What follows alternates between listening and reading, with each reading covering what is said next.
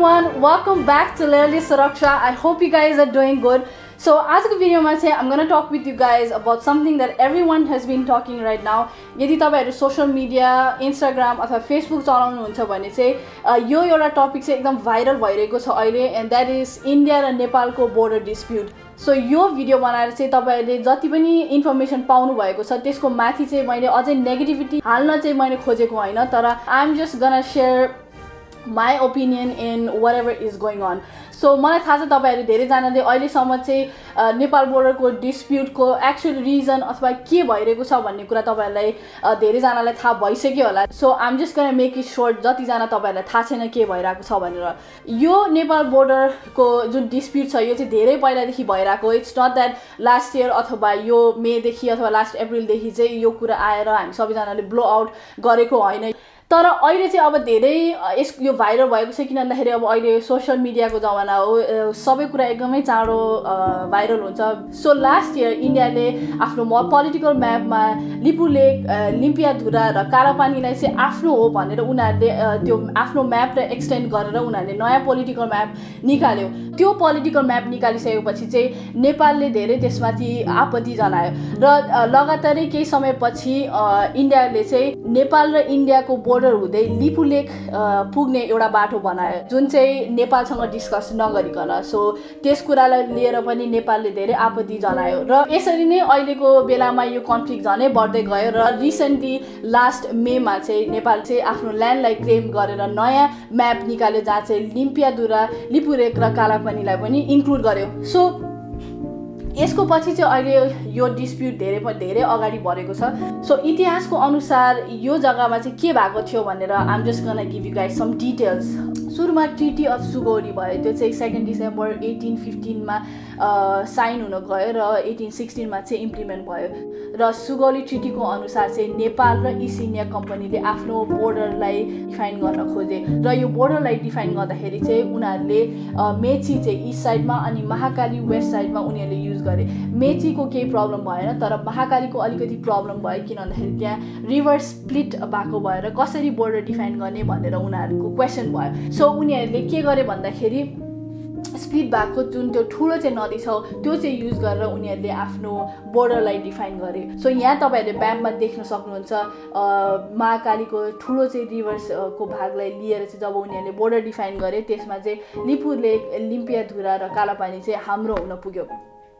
तर केही समयपछि ब्रिटिसर्सहरूले आफ्नो फाइदा देखे कसरी उनीहरूले टिबेटसँग चाहिँ उनीहरूको ट्रेड अझै राम्रो बनाउन सक्छ त्यो एरियालाई लिएर भनेर जब उनीहरूले रियलाइज गरे त्यसको पछि चाहिँ केही समयपछि ब्रिटिसर्सहरूले अनअफिसियल म्याप उनीहरूले निकाले जसमा चाहिँ लिपुलेक, लिम्पियाधुरा चाहिँ उनीहरूको भनेर निकाले. सो अब चाहिँ इन्डियाको क्वेसन चाहिँ त्यत्रो बेरसम्म हामी नेपालीहरूले केही पनि भनेनौँ, अहिले चाहिँ किन यसरी झगडा गर्न खोजिरहेको भनेर उनीहरूको क्लेम छ.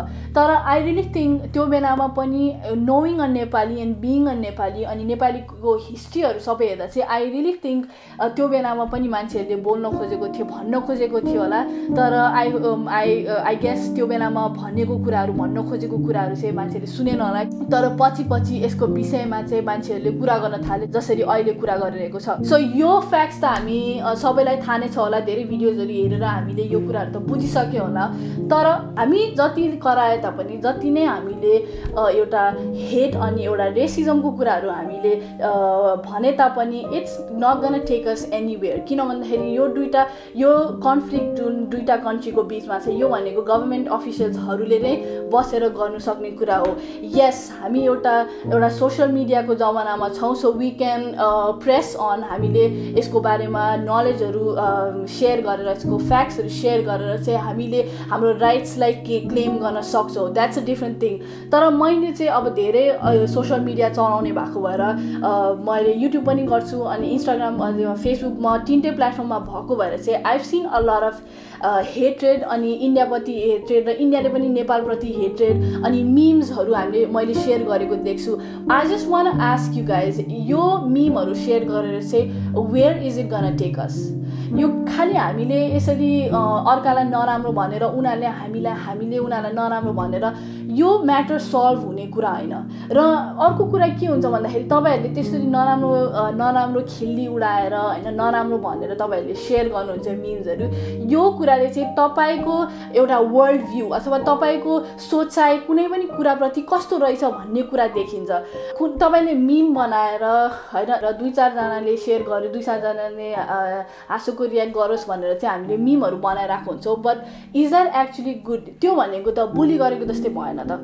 हामीले अरूलाई बुली गरिरहेको छौँ। इन्डियाको मिडियाले पनि नेपाललाई धेरै नराम्रो भनिरहेको छ। जस्तै रिसेन्टली मनिषा कोइरालालाई नेपालको स्ट्यान्ड लियो भनेर धेरै इन्डियन्सहरूले चाहिँ उनलाई नराम्रो भनिरहेको छ। पर माई क्वेसन इज, यदि इन्डियाको सबैभन्दा इम्पोर्टेन्ट स्लोगन जय हिन्द हो भने Manisha Koirala being a Nepali, why can't see say Jay Nepal and be on our side होइन? त्यो चाहिँ उसको I think that's freedom and we all know उहाँको फ्यामिलीको धेरैजना चाहिँ नेपालमा प्राइम मिनिस्टर भएर आएको।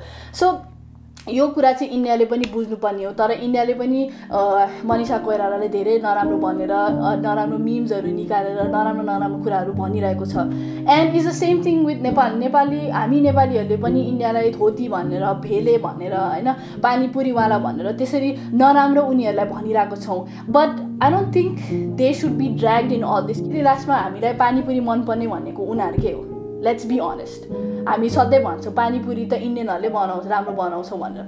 So let's stop spreading all those hates होइन। अनि उनीहरूलाई नराम्रो भनेर चाहिँ वी गन गो नोवेयर। अन्त यो त दुईवटा कन्ट्रिजको पोलिटिकल डिस्प्युटको बारेमा हो। यो कुनै पनि एउटा स्पेसिफिक इन्डियन अथवा एउटा स्पेसिफिक काम गर्ने मान्छेको विषयमा होइन। So I just want tell you guys, let's be positive. अनि अर्को कुरा तपाईँहरूले भन्नुहुन्छ होला मलाई मतलब छैन यो कुरालाई लिएर जे भयोस्, नेपालको होस् इन्डियाको, मलाई मतलब छैन भन्ने अहिले यस्तो धेरै मान्छेहरू पनि छ विच दे थिङ्क त्यो भनेर चाहिँ आफूलाई एकदम कुल बनाउन खोजिरहेको छ। That's not gonna make you cool. That's just gonna make you look like you have no interest in Nepal or no interest in your country whatsoever. I think हामीले यो विषयको कुरालाई लिएर चाहिँ we need to be serious. So let's stop being so hateful towards India. Let's just try to get our facts straight. अनि तपाईहरुले share गर्नुहोस्, तपाईहरुले एउटा पोजिटिभ कुरा चाहिँ अगाडि ल्याउनुहोस् अनि तपाईको आफ्नो वर्ल्ड भ्यू लाई चेन्ज गर्नुहोस्, आफ्नो पोलिटिकल भ्यूज लाई चेन्ज गर्नुहोस्। खाली अरूलाई हसाउनलाई, अरूको एउटा दुईटा स्माइल, एउटा दुईटा लाफ रियाक्ट फेसबुकमा पाउनको लागि त्यस्तो शेयर नगर्नुहोस्। I just want to plead everyone. Let's just be positive and let's just hope जति पनि कुराहरू डिस्प्युटको भइरहेको छ कि यो दुईटा कन्ट्रीजले एकअर्कासँग बसेर that they just be able to sort out everything in a very political way. Along the way, let's just be positive and let's just spread positivity and let's spread the fact and not the hate. And yes, please do write down in the comment section below what's your opinion on the current situation. And if you guys like this video, please do give it a thumbs up. Do share and subscribe to our channel for more interesting videos like this. I'll see you guys in the next video. Bye bye. Jai Nepal. By the way, मेरो top of the world को t-shirt पनि लगाएको छु specially for this video. See ya.